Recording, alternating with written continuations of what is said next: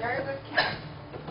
He's a very good student, and he's becoming a master. A good student, not even much. Teacher. Not remembering much, but I'm here. He's becoming a master teacher.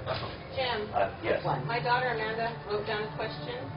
I guess she was reading Isaiah 65:17, and she asked, is it talking about when God recreates the earth after rapture, tribulation, and Armageddon? Isaiah 65.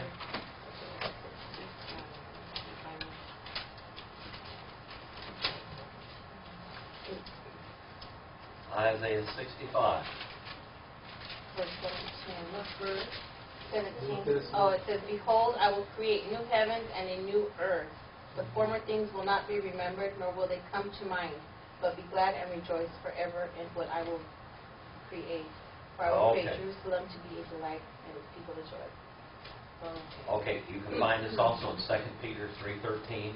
And it goes from the second coming of the Lord, and it jumps the whole 1,000-year reign of Christ over to here, when He creates a new heaven and new earth. All right? So there's times in the Bible when Jesus came the first time, when He came to this earth as our Savior. John the Baptist had quite a bit of trouble.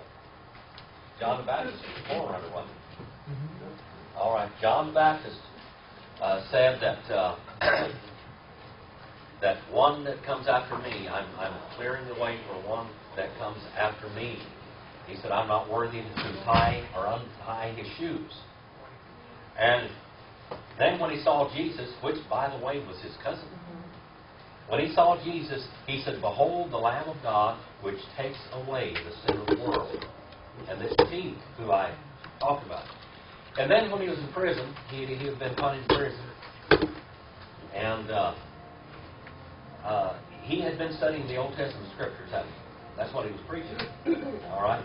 He was preaching righteousness and judgment and the coming of the Lord. And he said, behold, the kingdom of God is near. Well, the king was there, and the kingdom of God was right among you. And he got confused. Here was a great man of God, a great prophet of God, but he was confused about the Scriptures. How in the world could he, a prophet of God, get confused? Well, Jesus, he figured, and a lot of Israel figured, that when Jesus came, that he was going to bring in his kingdom and set it up, with power and force. Because he's the God of heaven, and this is Jehovah in the flesh. Now, we're studying the lesson about God. Is God all-powerful? What limits God?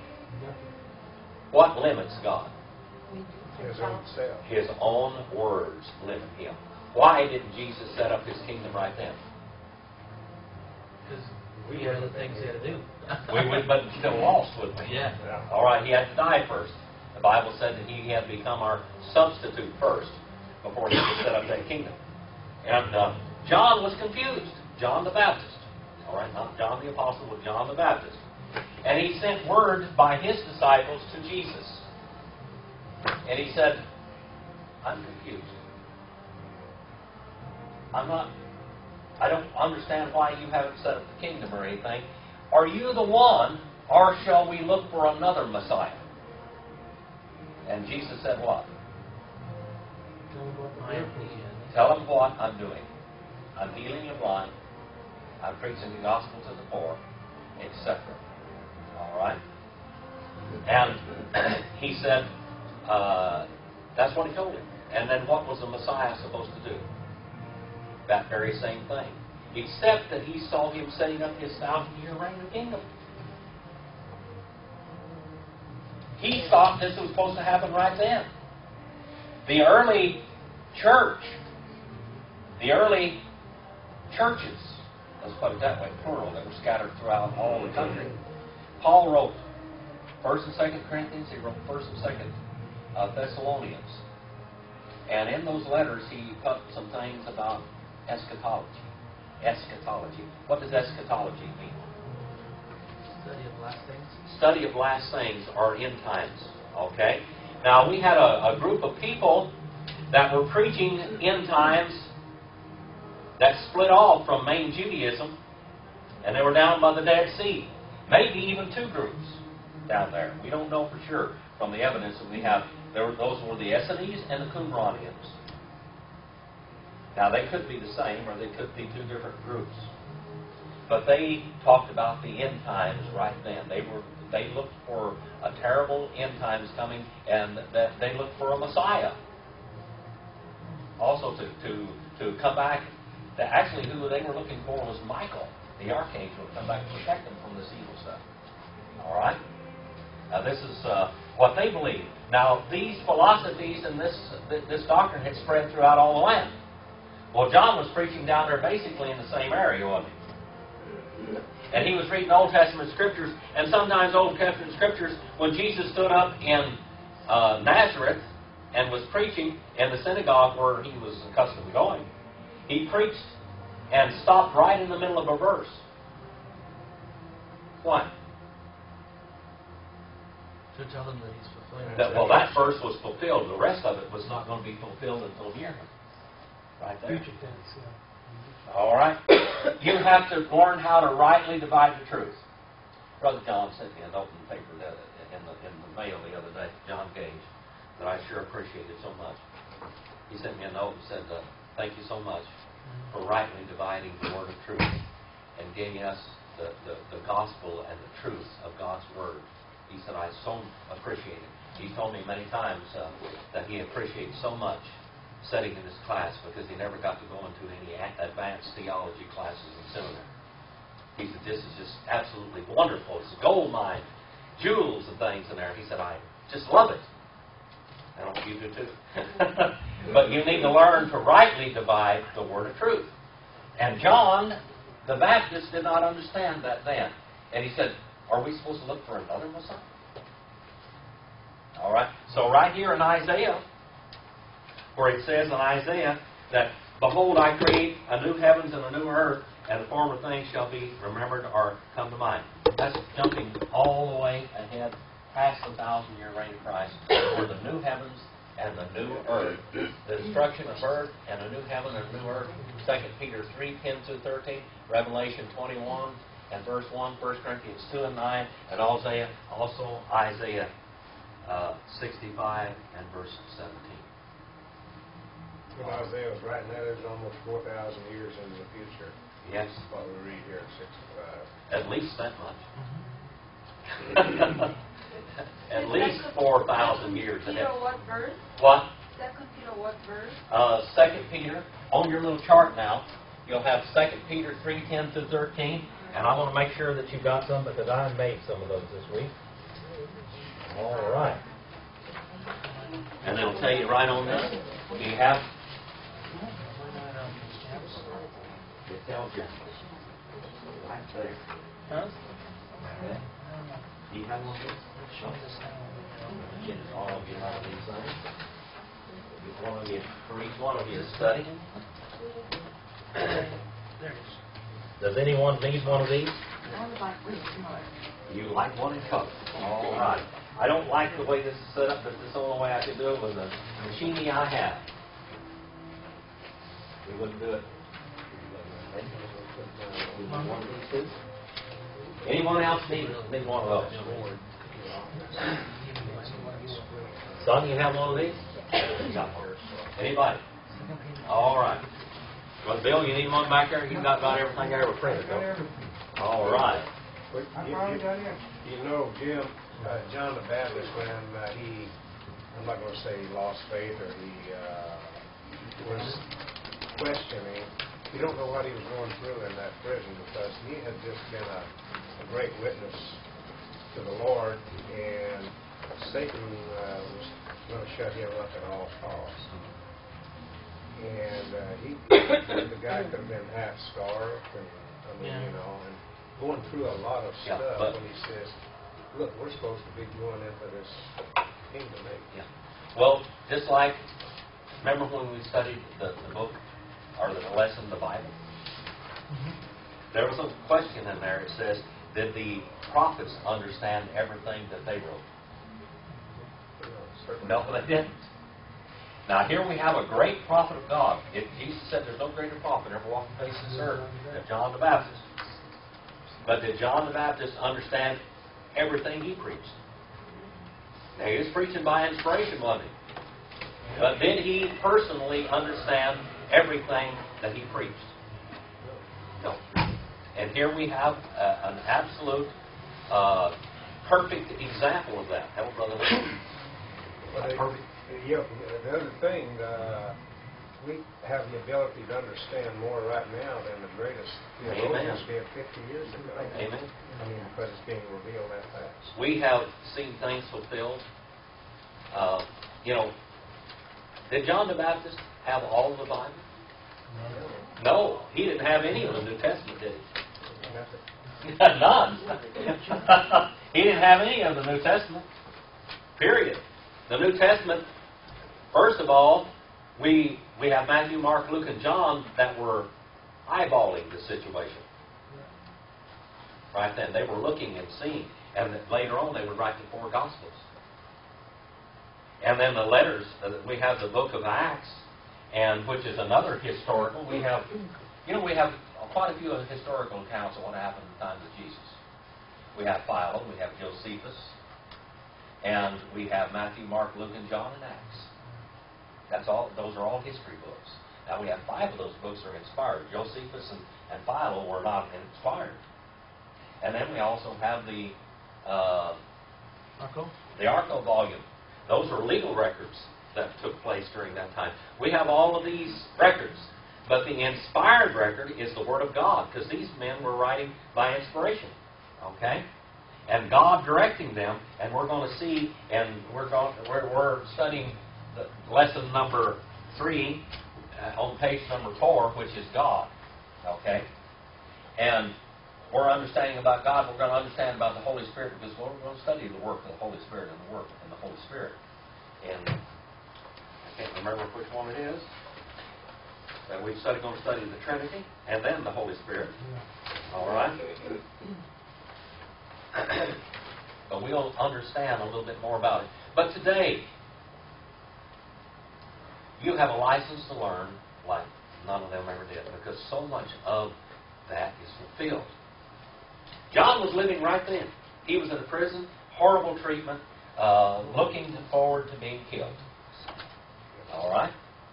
And under Great Depression, I'm sure, starvation and everything else, but he didn't have any of the New Testament. He didn't even know what was going to happen to Jesus in all reality. He did not see the difference between this coming and this kingdom age and the end of the kingdom age. He didn't know. He couldn't clarify anything. We've got a chart here that I've handed out to you. You've got a chart in your hand that you can take your Bible, and as you become more and more familiar with it. Hello, Brother Rich. Hello there. I'm sorry to interrupt. Can I just say Merry Christmas to all of you? I'm running around and saying hi to all my classes today because I'm always teaching during this hour. All right. So I just want to take a second and say Merry Christmas to all of you. You guys have a great holiday season. Thank you, Brother Rich. As you study, and I tell the Greek class that I teach on Wednesday, and they teach this all year round, by the way. It doesn't. And as they hand out the flyers, and we have the discipleship classes, they have 13 weeks or 16 weeks or 19 weeks.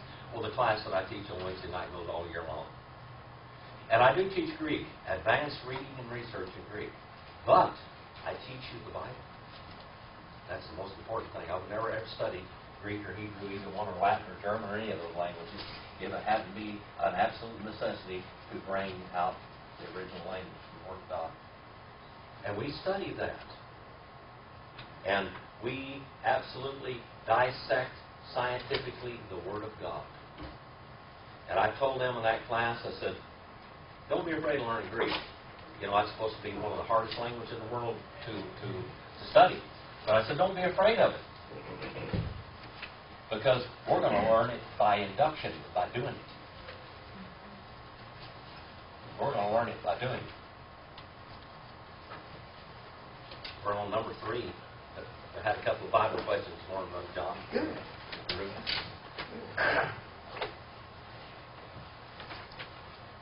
When you take this chart, you can open up your Bible, Sometimes you got Bibles that have helps in them, study Bibles and everything, that tell you a little bit.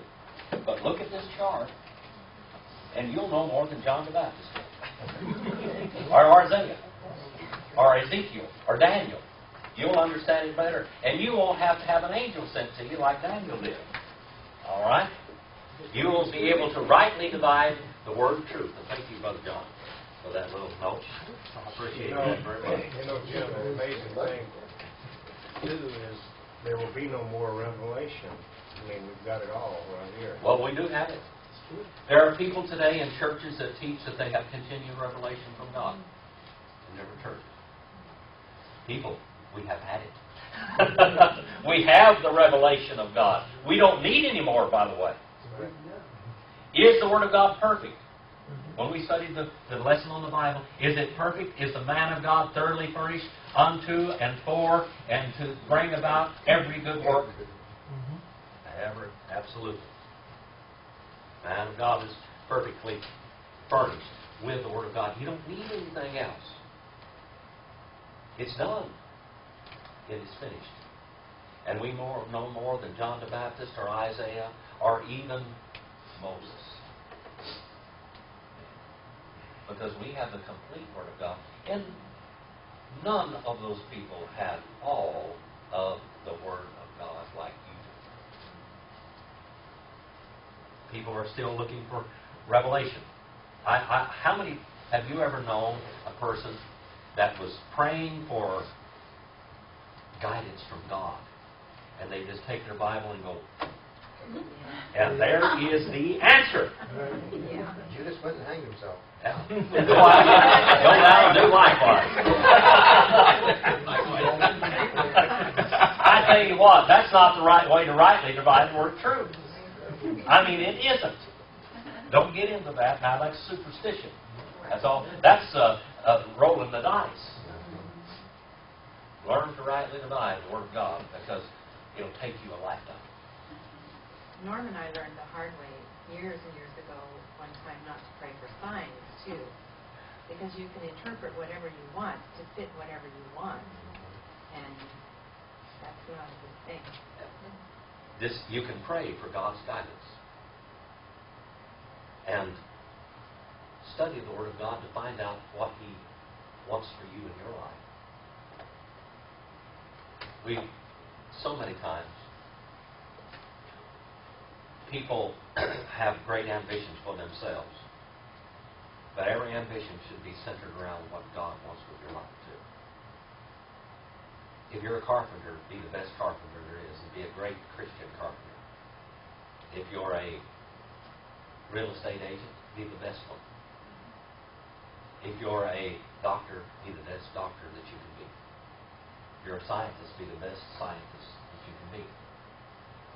And give God the glory. If you're a psychologist, take Him into every session you take that you have, and glorify God. I went to my family doctor here a while back, and to just top this off when we get right back to this, I went to my family doctor. And he said, everything I learned in medical school is absolutely wrong. They taught us that, watch out for cholesterol, don't eat this, don't eat that, don't eat this. And he said, we've come up with all kinds of artificial things. And he said, the American Medical Association has absolutely made everybody sick in America. We're sick and diseased because of bad philosophy. He said, you can't improve on what God made. He said, butter is really not bad for you. Whole milk is really not bad for you. Eggs are good for you. And he said, all of them, not just the egg whites. He said, all of it. He said, eat some of all of that. Watch your diet and everything you do. But he said, and eat a lot of vegetables. He said, God gave you the vegetables, and eat them like they are. Don't try to do some weird thing with them in some package and freeze it, whatever. He said, this is killing us. He said, you need these things. And he said, vitamins and things are very important, but the best way to get them is with real food, not artificial food. What does that tell you? What does that tell you? I knew what he was doing. God still is the master of the universe, and He knew what He was doing back then. And even down in the 21st century that we live in, God still knows what's best for us. You want to learn hygiene? Study the books that Moses wrote. It's really important. If you want to study dietary habits and science, study that. If you want to understand archaeology, first of all, be familiar with the Word of God. It'll get you on the right path. You won't go out there in the twilight zone someplace groping, because you'll know what. Remember, we went through the Dark Ages once, didn't we? And what caused the Dark Ages? The removal of the Word of God from the hands of the world. And people became ignorant. While the Catholic Church even said the world was flat. The Bible doesn't say that. Well, their popes did. But the Bible doesn't teach you that. The Bible teaches you that the Bible is that the world, the earth is part of a whole cosmic system, a cosmos, and that the earth is basically round, and that it spins, and that there's cycles in the heavens. You know that there's summer and fall and spring, or winter and spring, and there are seasons, and this is how all of these stars rotate, and how far the sun is from the earth and all that, and the moon has a lot to do with things. That's all found in the Bible. The world shut itself off from the Word of God and became in total darkness. All right, where did we finish off last week on lesson number 3 on page number 4? Was it on number 4? Okay. God has revealed Himself to man in physical manifestations, and of course we did. And let me ask you now, we have Genesis 18, we have Exodus 3, we have Hebrews 1 and 3, Colossians 1 and 15, John 1:14, and I gave you also John 1 and 18. What do those scriptures, I'm asking you to speak to me, what do those scriptures teach? And Lee has a wonderful explanation of that. God invaded humanity. God invaded humanity. What do these scriptures teach us? In summary, Jesus is the image of God. Jesus is God in the flesh. He is the image of God. What is it? The word icon. Icon. What does that mean? The striking image? Yeah, the striking image of God. He is the image of God. He is God. He is the only God that you will ever see. That is the image, the pressed out image of the invisible Godhead. The visible Godhead is who? Jesus. All right. What does the name Jesus mean? It should be what? Joshua. All right. It was translated incorrectly. It should be Joshua. And what does that mean? Jehovah saves. And who is Jehovah? He who shall become. John 1:14 is a fulfillment of the Jehovah title. Write that down indelibly right on your forehead. Inside of it, write it. John 1:14 is the fulfillment of the Jehovah title, which means he who shall become. Because God became flesh. All right? You know the song, We Shall Behold Him? That's so touching. Mm-hmm. One of these days we're going to be talking to Him. The world has never seen Jesus in all His glory, by the way. Did you know that? Right. Moses saw Him one time, and he had to just walk by with his eyes shut almost from glory. Moses was on the mountain talking with the Lord, hiding behind a rock or whatever, and when he got down off the mountain, he scared the daylights out of those people. Why? The glory of the Lord shone from his face, and they made him put a veil over his face. They're afraid of it. Because of the afterglow of the image of God. Now, he was talking to the pre-incarnate Christ, wasn't he? All right. By the way, what does the word Christ mean? Christos. That's where our word comes from. What? The anointed one. All right, the anointed one. All right, Jesus was the anointed one, the Messiah. Number 5, has there ever been a time, or will there ever be a time when God does not exist? Psalm 90 and verse 2, 102 and verse 27, and Isaiah 57 verse 15. Can someone go and look those things up? Let's see what it means here. Has there ever been a time, or will there ever be a time when God does not exist? That is proof God is eternal. Well, by necessity, God is eternal, isn't He? Somebody, how many of you got any of the scriptures yet? By necessity, God is eternal. God wouldn't be God. If you're worshiping a God that isn't eternal, you're worshiping the wrong God. Because the God of heaven is eternal. In other words, He lives forever. Brother Ken. Okay. Before the mountains were brought forth, or ever you had formed the earth and the world, even from everlasting to everlasting, you are God. All right, that's Psalm 92. Okay. Isaiah 57, verse 15. Anybody have that? Isaiah 57, verse 15. And Psalm 102 also. Psalm 127, but you are the same, and your ears have no end. That's right. You are the same. And your hearing, is what the Hebrew says, your listening has no end. Years. Y-E-A-R. Oh, years? Okay, years have no end. Well, God cannot be calculated in time, because years are time. One time, God became flesh and dwelt among us. All right. Then,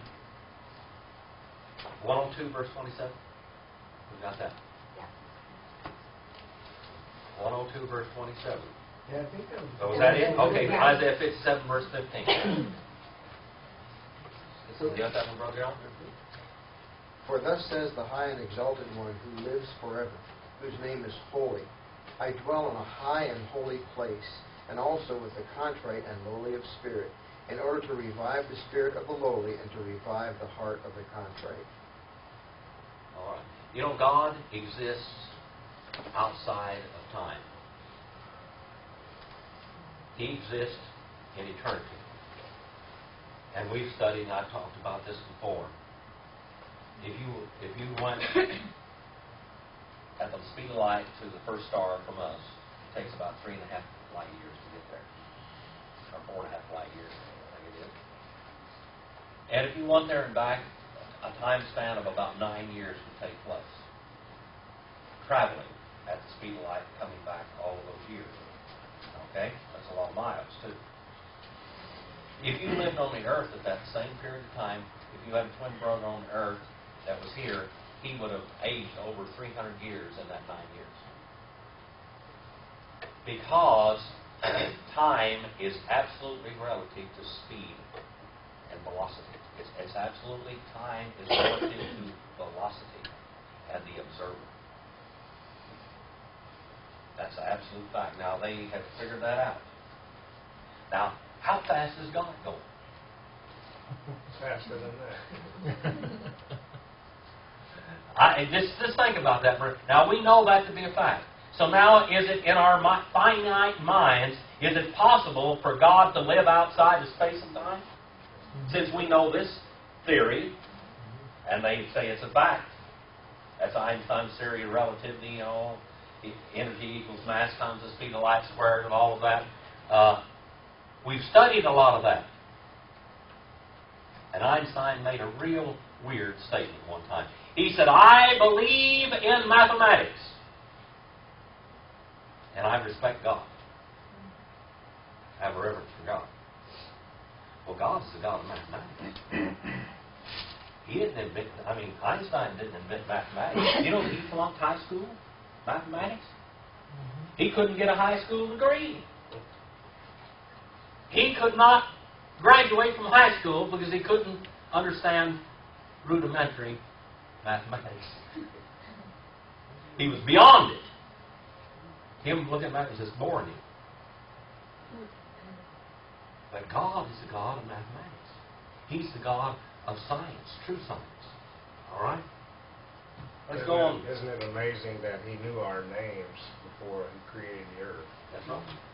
He knew every one of us that would ever live on this earth before He ever created one thing. That's what you call what? What's that term? Omniscient. God is omniscient. All right. He knows everything. Now, if He didn't know that, I heard a preacher one time preaching against predestination and election and everything one time. He said, I'll tell you that God only knows what He wants to know. You know what He just did when He did that? He completely destroyed God. His God was not the God of the Bible. He completely destroyed the idea of God because God is omniscient. When you limit God like that, God limits Himself on what He does. He can't save anybody outside the blood of Jesus Christ. Did you know that? God can't do it. I don't care how much He loved them. He couldn't save them outside the blood of Jesus Christ because He set that down in His Word. As all-powerful as God is, that we can do something that God can't. And that's say, accepting, save ourselves. Number 6. What is the moral character of God? Number 6. The moral character of God. Psalm 99:9. Isaiah 57, verse 15, Hebrews 6:18. Okay. Now, what does the Bible say about God? Who is God? Lily? Who is He? Creator. He's our Creator. Savior. Savior? Almighty? What else? Who is He? If you had to write one word down, Love. I got that.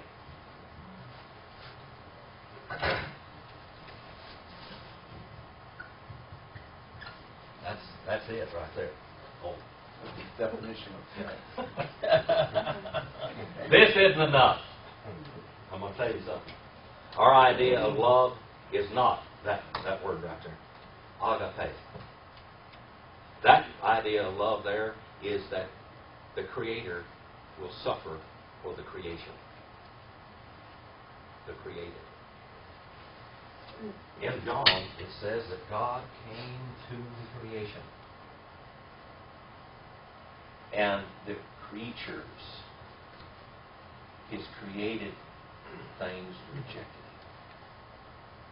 His creation rejected Him. The absolute ultimate expression of His love rejected Him. The birds didn't. The snakes out in the wilderness, the coyotes, the wolves, the lions, the sheep. None of those things rejected Jesus. What was the crowning glory of the creation of God? Created on the 6th day. And I want you to think about the number 6.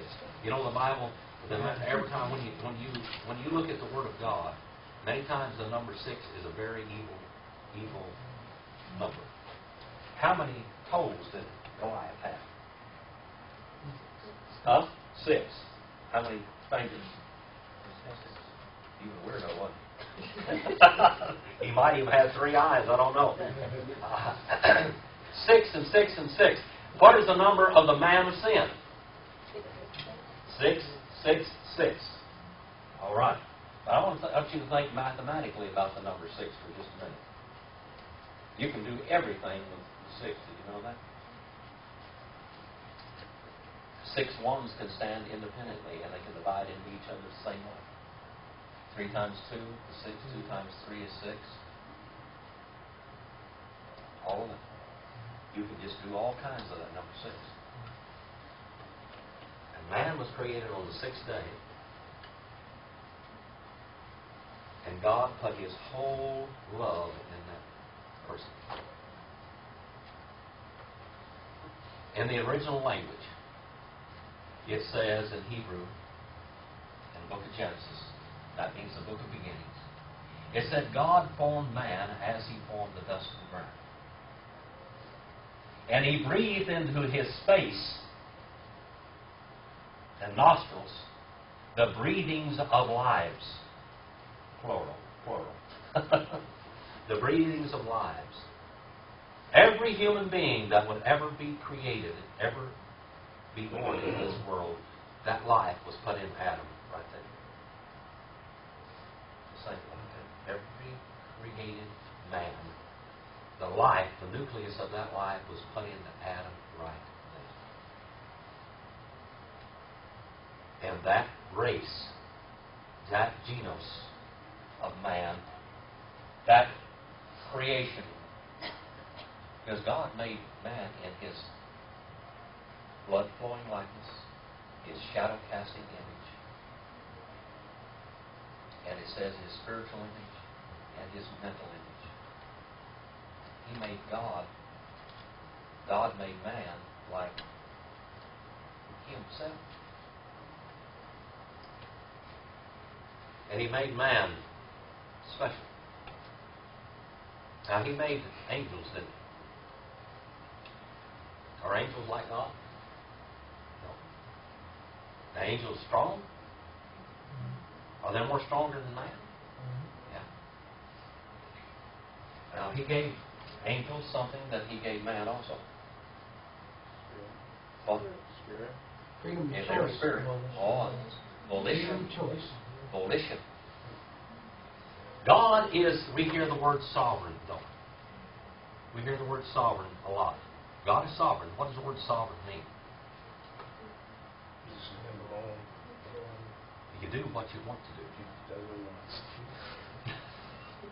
God is sovereign. He's going to do exactly what He wants. And who is going to tell God He was wrong?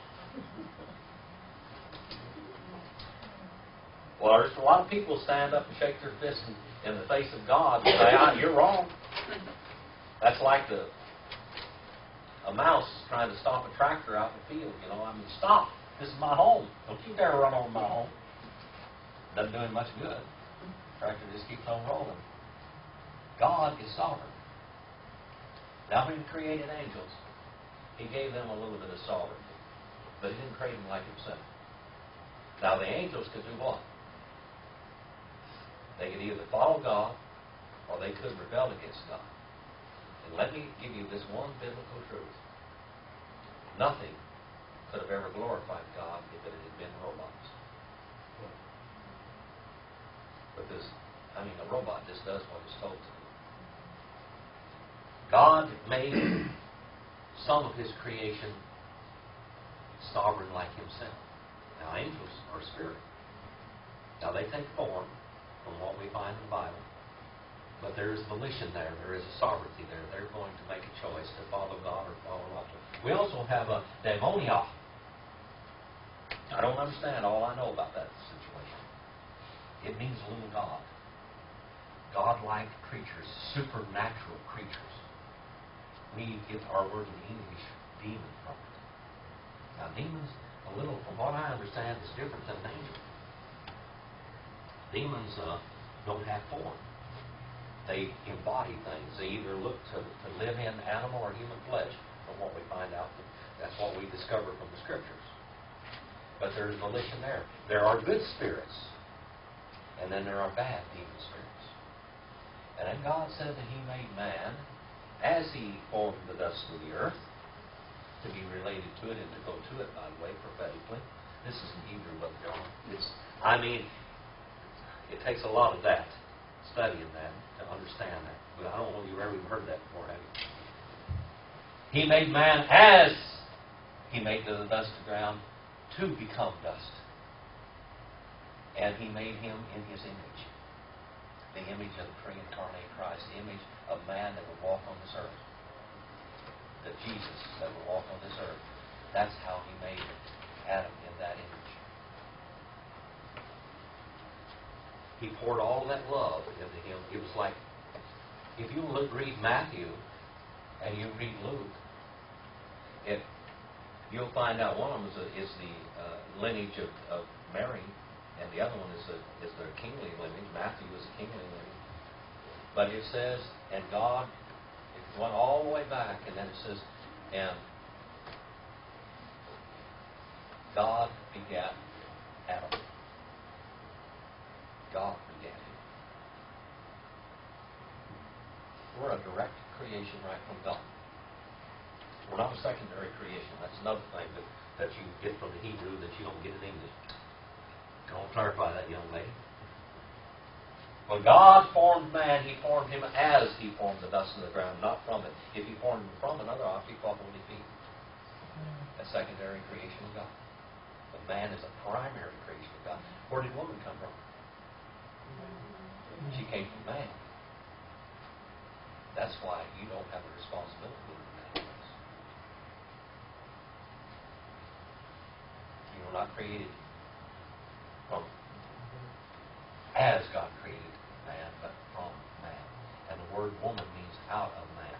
Isha is the Hebrew word. Ish is man. Isha means out of man. All right? And He created this. And this is the primary. And this is the primary responsibility. If people would study just the Hebrew, they'd get the family unit straightened out. And you'd understand those things. Beautiful truths in God's Word. Well, God made man in His image, and he was the epitome of His showing forth of love in the world, in the creation. And that creation absolutely rejected God, the Creator, when He walked among them as one of them. How do you describe God? What is the moral character of God? I can say one thing. God is love. Love is God. God created all things to love, to be a recipient of His love. The Bible says that even creation itself groans. And this is something that's very beautiful too. And Brother John, write this one down in your heart. It groans for the perfecting of mankind. What has thrown the whole cosmos into a mess? Sin. But when sin is put away, when man finally becomes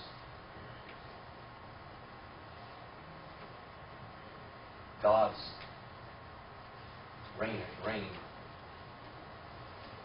well, in the end time, in eternity future, who is going to rule with Christ?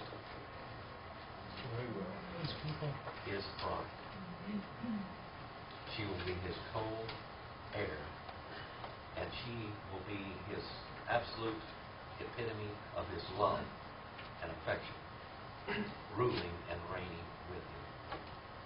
That's what the creation groans for, is that perfecting. And the word perfecting doesn't mean to be perfect, but it means to come about to its end result. The Greek word is teleo. It means the end result. When God calls you to do anything, He never calls you to do anything you can't do. He also provides the ability. And He wouldn't call you to do something you couldn't do. That'd be wrong, wouldn't it? Morally wrong. If He calls you to do something, He gives you the ability to do it. So in the end, it'll be a perfect match. All right. Number 7. That's the number of perfection in the Bible, by the way. Is it possible to escape from God's presence? Psalm 139, 7 through 11. Is it possible to escape from God's presence? We have one guy in the Old Testament. His name was John. The book of John in the Old Testament. Okay, John. His name was John. And God sent him to do something. And what did John try to do? Run. He escaped. And he got on a boat. Took a boat ride. And God ordained the wind to stop that boat ride. Then He ordained the fish to take that fellow where he was supposed to be going. Dead. He had to kill him first to get him to do what He wanted him to do. Because where did Jonah cry from? When he cried to God. From the belly of Sheol. Sheol. the place of departed spirits. He was done for. He was dead. He died. Dead. He had left this world without doing what God had told him to do. He was on a mission, and the mission was not finished yet. He had gone the wrong direction, and even met death in it, and God sent him back. All right. I want to turn this over to Brother Greg in just a minute. Are they still preaching out there? Is there anything too difficult for God to do? No. All right. Genesis 17, verse 1. Anyone back there in the book of beginnings? Genesis 17, verse 1. Genesis. By the way, that means that word Genesis does not come from Hebrew. That is a Greek word. And what is the Hebrew word for that book? Barashit. All right. Barashit. Okay. Genesis, beginnings. Okay, Genesis 17 and verse 1. Who's got that one? You have that, Ruth? Now when Abram was 99 years old, the Lord appeared to Abram and said to him, I am God Almighty. Walk before me and be blameless. I am God Almighty. Look at that. Did God lie? No. He stated that He was omnipotent. Didn't He? Now that should settle it for all of us. Right there, because God says He's Almighty. Now, Abraham was having some second thoughts. He was having problems with it. God had made him a promise. And we find later on, and he kept doubting God's ability to bring forth a child out of this old man and this old woman. He did it, didn't he? He did it. Abraham caused us a lot of trouble in the meanwhile. We're having problems with that situation right here today because of what Adam did. I'm not Adam, but Abraham. Job 42 and verse 2. And then Matthew 19, verse 26. Who's got the book of Job there? I know that you can do all things. No plan of yours can be thwarted. All right. Well, if you can do all things, no plan of yours can be misconstrued. God's eternal purpose. God's unpreventable progress. These things I want you to get indelibly into your minds. God's eternal purpose. God's unpreventable progress. Nothing is going to stop the will and the plans of God. Is there someone trying to do that? All right. I want you to think just for a minute. One of the greatest examples of the existence of God in the world today is the nation of Israel.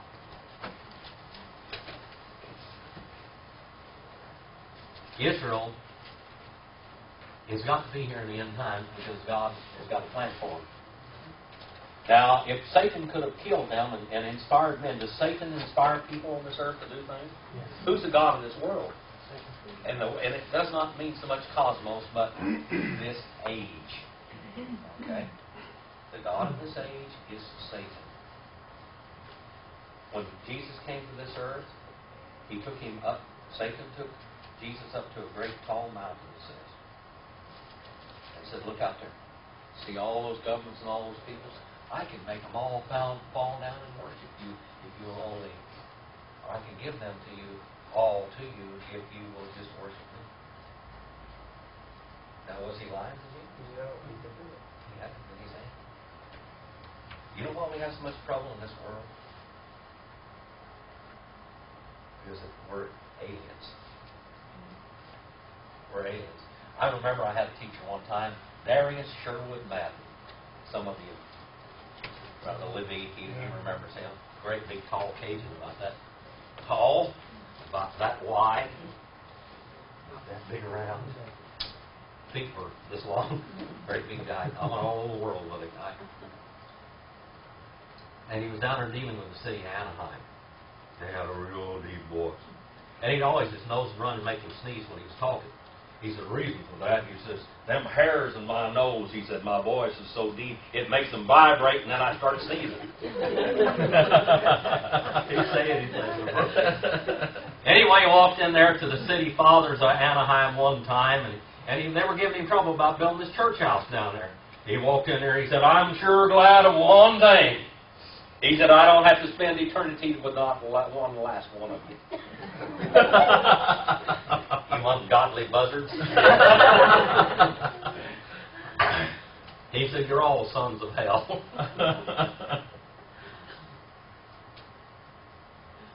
Well, Job had some hard times, didn't he? Job had some hard times in this world. You just read about it. You ought to read the book of Job at least once a year. It'll make you feel a lot better. It would. Just read the book of Job now and then. Matthew 19 and verse 26. Matthew 19 verse 26, and I'm going to turn her over to Brother Gray.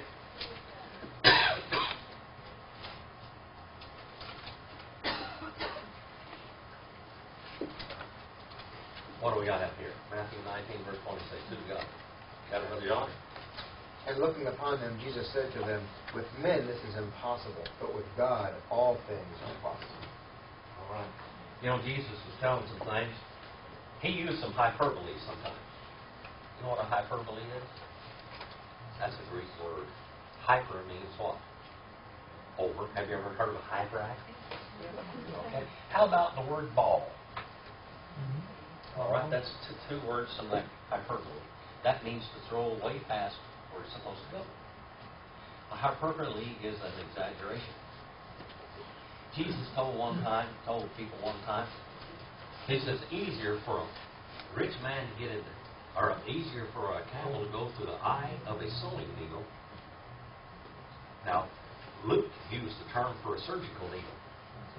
He was a physician and a scientist too, by the way. He was more than a physician. He was a scientist, physicist, everything in his day. He was a great educated man in his day.